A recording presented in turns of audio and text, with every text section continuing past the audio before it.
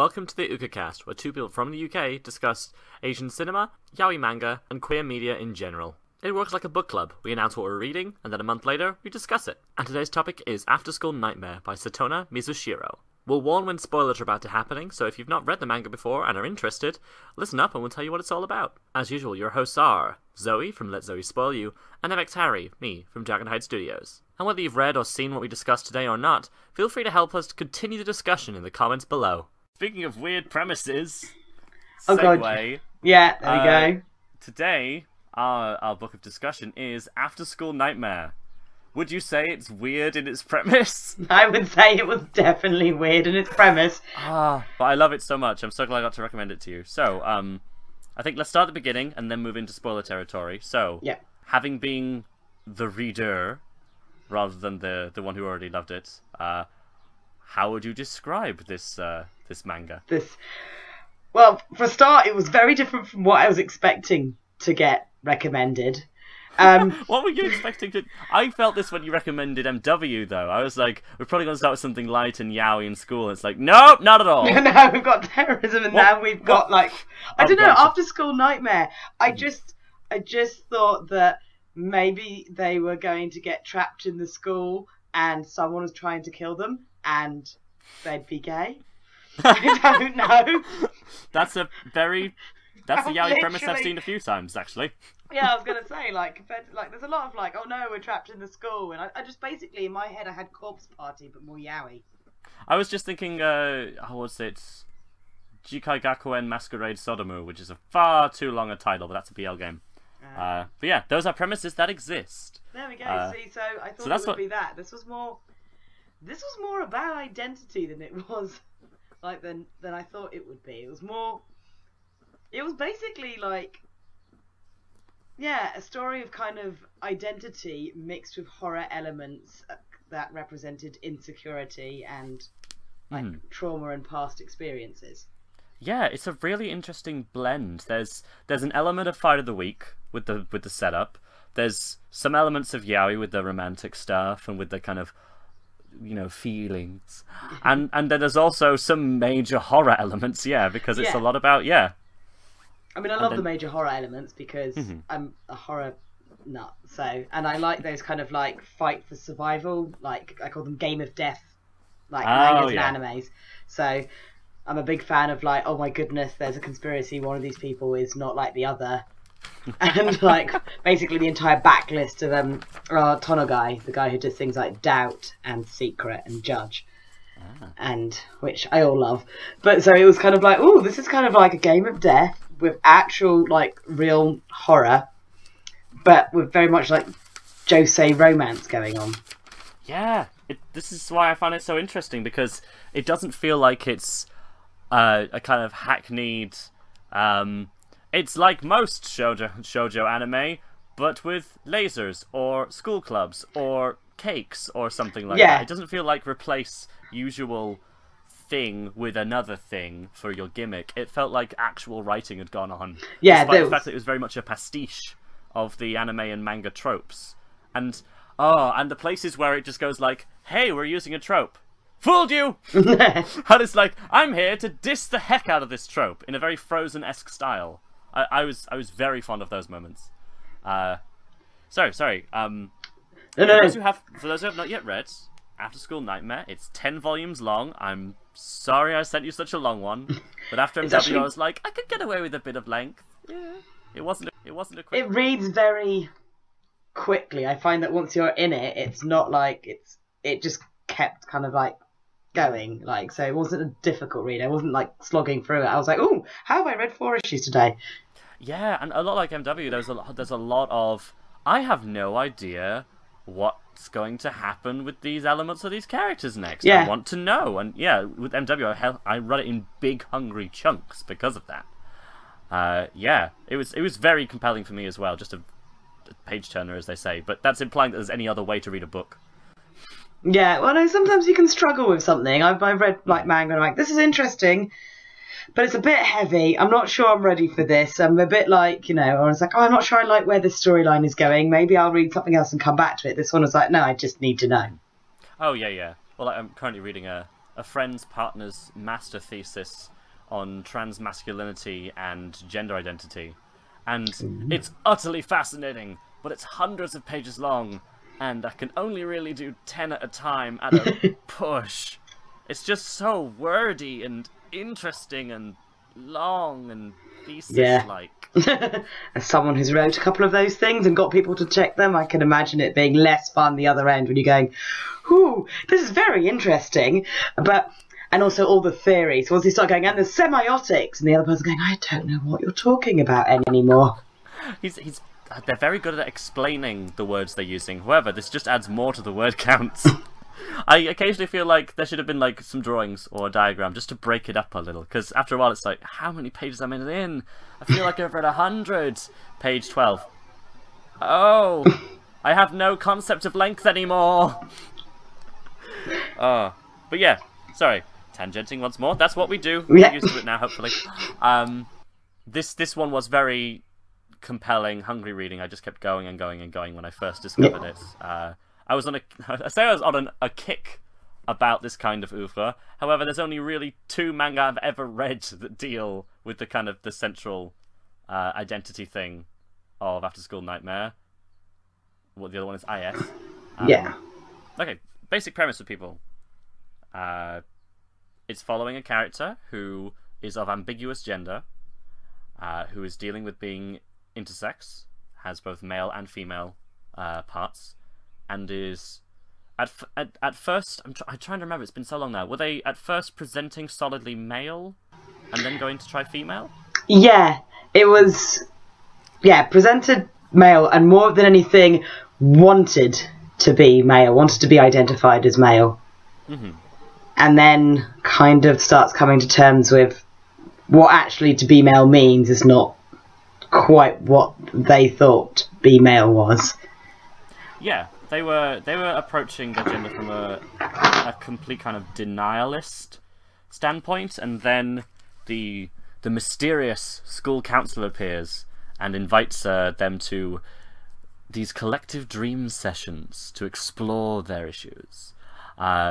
And they begin to explore relationships with other people, which they haven't really done before, and discover more about themselves and what they want to present as and what they like presenting as. Because in this dream state, they are completely presented as female, and at first are very much understandably like, what the hell, guys? What is happening?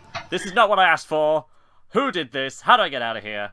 And then they discover it is, yes, a game of death, where basically people fight each other to the death for some reason, and they have to go along with that, discover that they each have a unique weapon, because it's still a manga, but it's actually a really interesting one, because sometimes the weapons really aren't useful. No. And I love that. It was a very extreme dream therapy that kind of had that, like, you will graduate, so the winner of these kind of battle royales with dream versions of their powers and dream versions of what they want to be, trying to kill each other to find, like, there was finding the keys within them to unlock the next level. But even then, like, I was a bit unsure about whether or not they should be going through that door in the first place. Yeah, exactly. I love how vague and how little you know about it going into it is, and how you slowly begin to unravel the secrets of it all, potentially before it tells you in certain cases. Like, did you get any points where you're like, I guessed this thing correctly? Yes! Because I struggled. I love a good mystery, but I'm so bad at them. I had moments when I was really convinced of things, and then I was like, no, I'm totally, like, doubting. I have to say, the very, very final, like, twist, when you find out all of it, I got it, but I didn't get it like halfway through. It was like towards the end, I started piecing things together. And so there were 2 things that I kind of worked out towards the end. So when I was going through the very last volume, I was like, now this is beginning to make sense. Oh, and I love the ending as well. Yeah. Just so high concept in the end, and it all makes it very human and heavily metaphorical and interesting. Yeah. Yeah.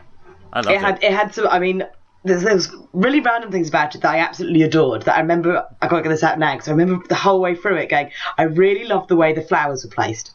Like, I don't know why, I was obsessed with them. They had these amazingly, like, they always just, like, the way they overflowed onto, like, the pages and they framed things. And it's like, I read a lot of Josei and stuff, and which it's normally like, this person is pretty, look at all the flowers! But this was kind of like, there is some femininity here. So here is Lily.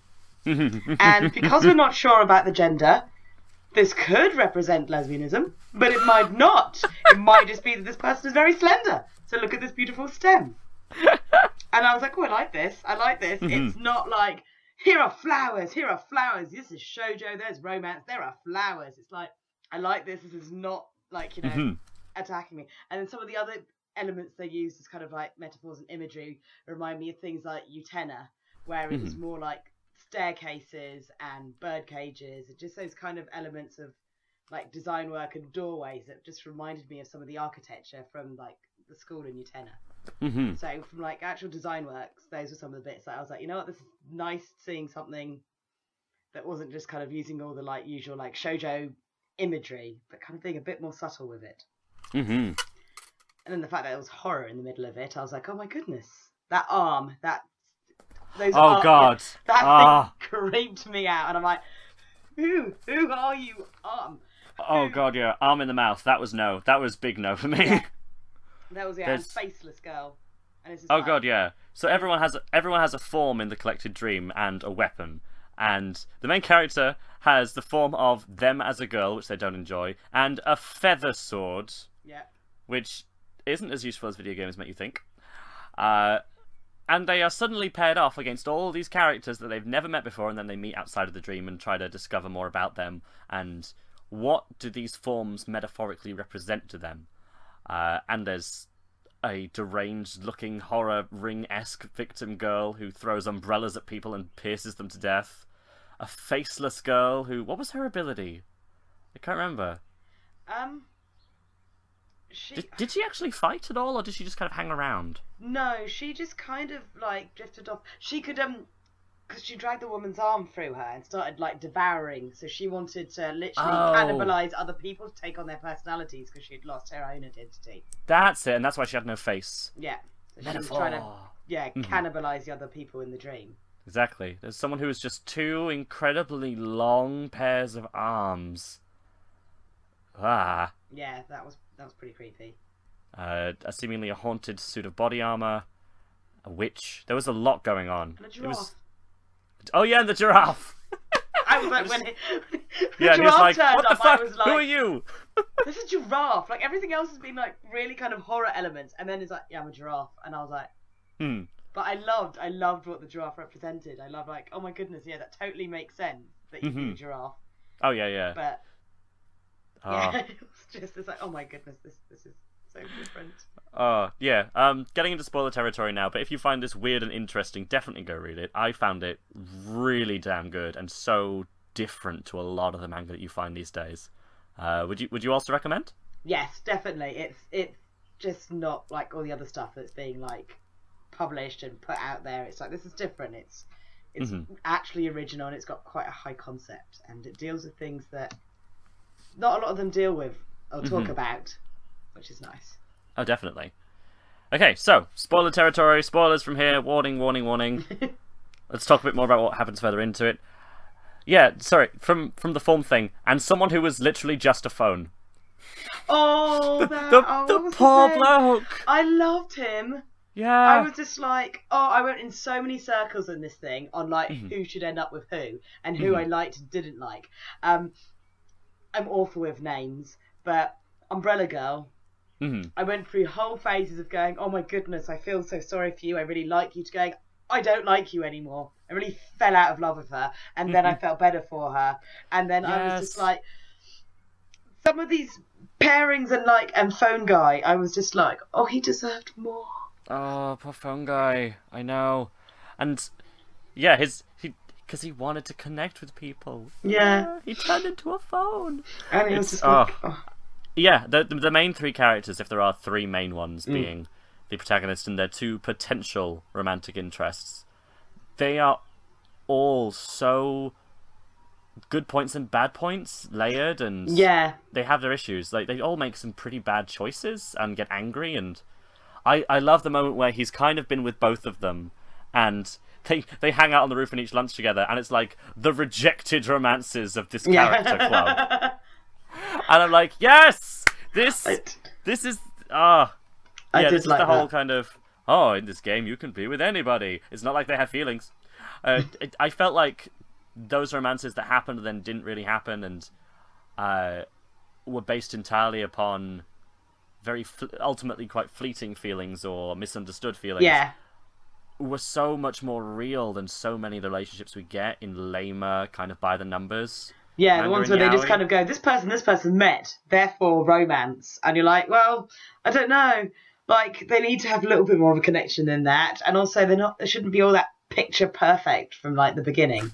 Exactly. Like, I mean, I know that your current background is Civil War. Have you seen it yet? Oh, God, yeah. Okay, minor spoiler for Civil War. Could Steve have not made out with Peggy's great niece? That just felt really weird to me. Well, they get together in the comics, so that's fine. But she's had so little screen time in the movies that when she turned up and was like, "Hi, I just gave a speech at your ex-girlfriend / my great aunt's funeral." Yeah, you did. We should make out. Yeah, but her body's still slightly warm. Let's wait for later in the film and then do it awkwardly. Yeah.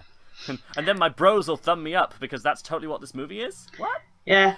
I felt so awkward about that. Partly because, oh, god damn it, I know that I queer code people all the damn time. However, if you had to have someone make out with Steve, if you literally had to for legal reasons, yeah, surely it'd be Bucky. Yeah, surely. Yeah. Stucky isn't a thing. I mean, it wouldn't be a thing if everyone wasn't kind of going, yeah, no, that's the thing. They're pairings. By the time I believe it, when OTPs actually have names for their couple fandoms, there's got to be enough evidence. So Stucky. That's a real thing now, and it's like they totally like. I mean, they literally like you went to war for him. He's like, I'm going to go like. And he's like, and protect him right to the end. And exactly. He just wants to protect his poor, broken old friend. Yeah. It's just like... no one understands him. I came out of that movie about 8 different slash pairings, so I'm like, not really one to talk. I was like, oh yeah, those guys said 2 seconds of screen time. I did too. Come on. But I had everything going. I'm like, oh yeah, Ant-Man's written on like Hawkeye's bow and arrow. Totally a pairing now. I was just like, I've seen it. Yeah. Oh, when Ant-Man turned out, that was so funny. Civil War, I feel there's some great character dynamics, and then like Ultron, it goes into, but we have to have action in here. It's like, but guys, you were trying to talk to each other like normal people. That would have worked. Why do you have to punch each other so much? I quite like the punching, but then I like violence in my movies, so I'm okay. And nothing makes men feel more love than when they're hitting each other. So I quite like, that's me. I'm like, oh no, they're bleeding. It's so beautiful. And I'm just like, yeah. But that must be a hell of a lot of romance in After School Nightmare then, because there's a lot of punching and stabbing. Yeah. I'm that kind of girl. Yeah. Actually, we were talking about Persona earlier, and there is that similar thing about having the real world in a high school and then the metaphor world with all the internal conflicts kind of allegorized. And that's a really interesting approach. That's the thing I liked about Persona as well, is that all the other mangas where it's like, they have to be in a high school because that's our audience, and that way you get empathy. So everyone lives. But they spend like 5 minutes a month in the high school because, they have to go save the world or something.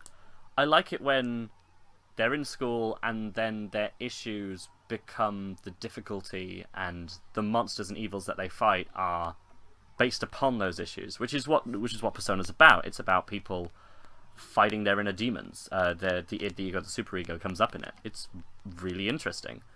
And yeah, I found that as well.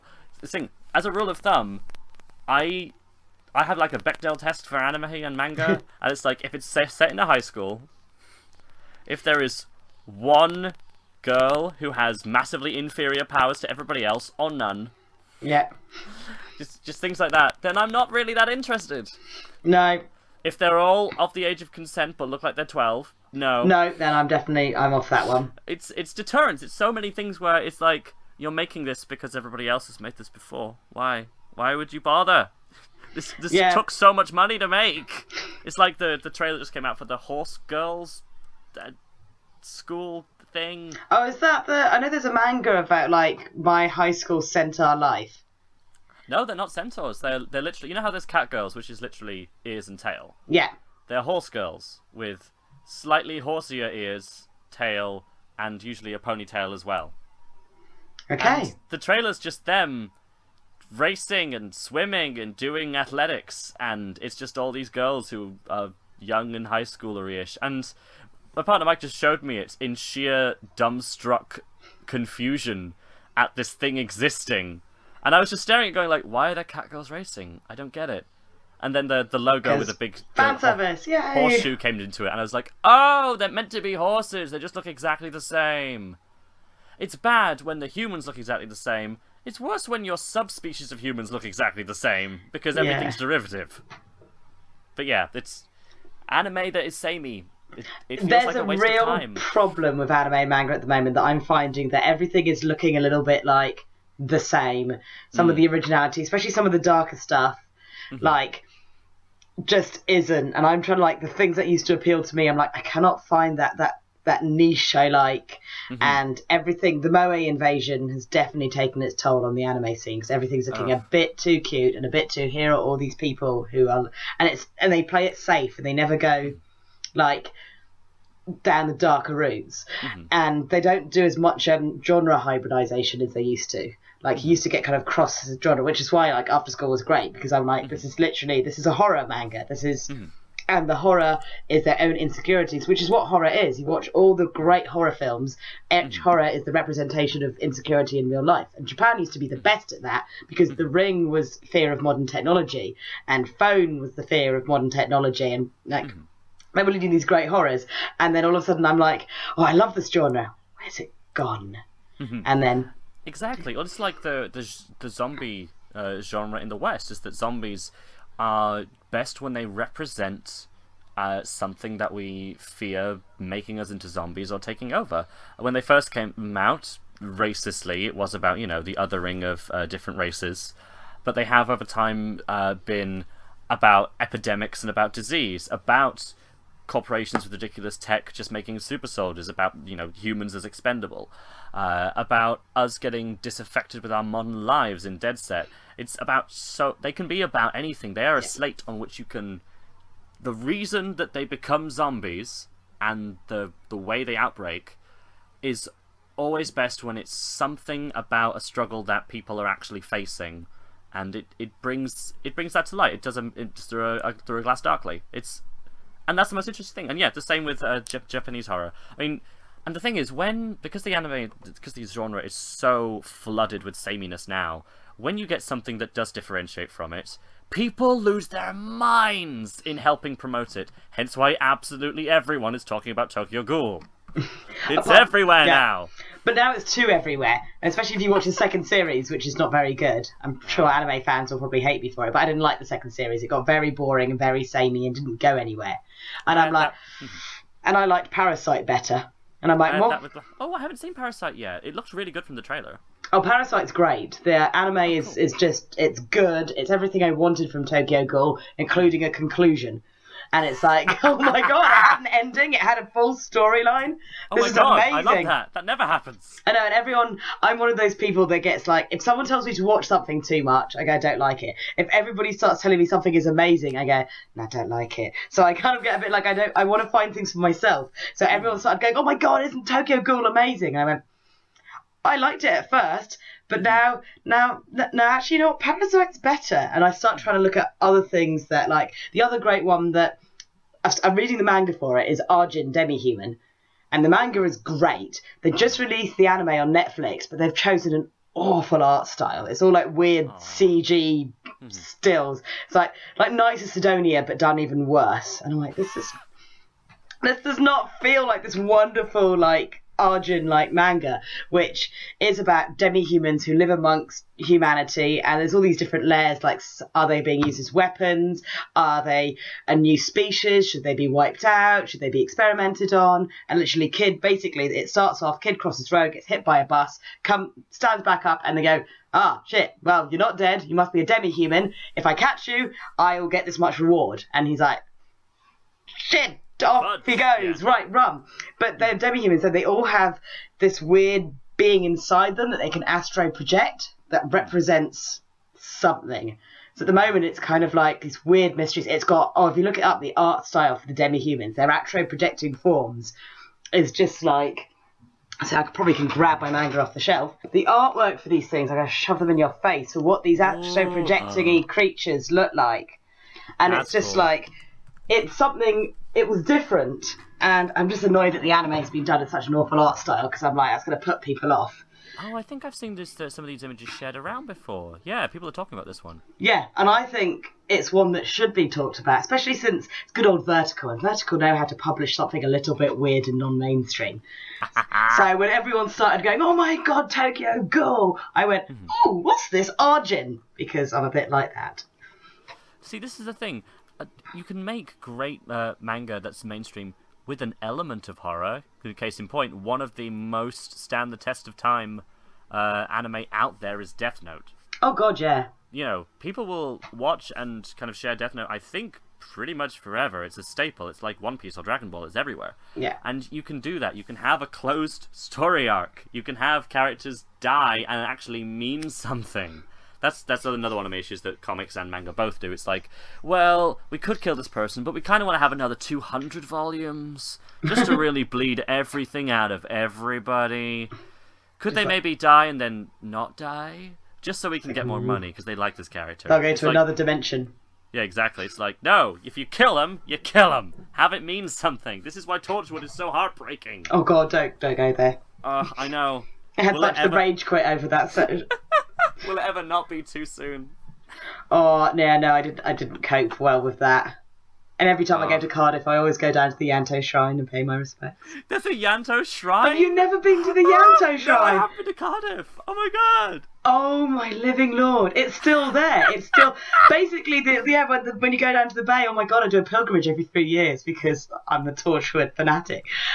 And basically, it's after he died, outside where the hub entrance is. It's flowers and pictures and memorials and cards, and it's become a tourist attraction. They just never took any of it down. 6 years on and Yanto Shrine is still going. Wow. Yeah. I have never heard of this phenomenon. Yeah, Yanto Jones is one of the most hard-hitting character deaths in television ever. I can't think of any other character that died and has a shrine in the city where they filmed it, outside the place he supposedly worked. Well, see, compared to the death of the Ponds, which I love the idea of how they died, but it just felt really weirdly sudden, being, oh, let's get them back for another half of a series and then kill them off in a really convoluted way. To the point where not sure if they're dead or not, really. It was a bit like, oh, they've just... Exactly, I was like, they're still alive, they can't leave Chicago? Even though they could, or New York even. They could take a taxi and get out of that area and then visit... I'm so confused as to why this is their death. And then the plot was just like, no, they're dead! Get over it, they're dead! Goodbye! For reasons! Because they're expensive and they wanted to do other work! And it's like... Yeah, and meanwhile, Yanto Jones... So sudden, but understandably sudden, and you got it, and it hurt. Oh, And Yanto's such a complicated character as well, because it's like, there is some level of gay coding in there, but he himself doesn't identify as gay, it's just Jack. Yeah. And that makes him so interesting. Because nobody normally does that. Normally it's like complete erasure. You see it in so many things, where it's like, oh, I like this one person. It's not like I've ever liked anyone of the opposite gender except for all those people before this point. They weren't real, they didn't count. I didn't discuss that in all the previous volumes. And now I'll stop reading Spinneret. Sorry. It's a thing. Yeah. I need to visit that shrine now, that's amazing. It is a magical place. I'll see if there's any Cardiff Comic Cons I can go to. There's not quite a few of them. Hey! Awesome. Yeah. Oh yeah, the Yanto Shrine's a magical place, although depressing place. But yes, the threat of death and the threat of people vanishing is also a thing in After School Nightmare.